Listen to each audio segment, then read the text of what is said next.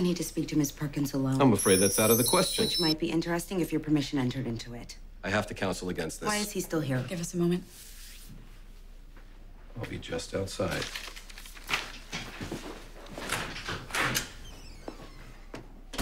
Do I really have to do this? Explain to you who I am, what I do? I am on trial for my life here. And I'm losing. And you won't answer a single. You won't tell me anything. You haven't leveled with me for 6 months. What do you want to know?